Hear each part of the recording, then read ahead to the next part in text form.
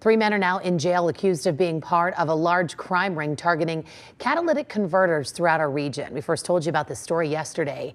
At a news conference this morning, Westmoreland County District Attorney Nicole Ziccarelli outlined the investigation that spans 3 counties.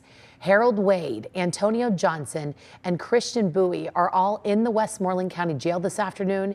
Investigators believe the 3 men came here from Chicago multiple times in the past 2 months, targeting car dealerships, tow trucks, and even individual vehicles parked on the street. These suspects terrorized our neighborhoods and our businesses across Western Pennsylvania for months. The bigger picture is we believe there's probably more out there. And we want to bring that information in.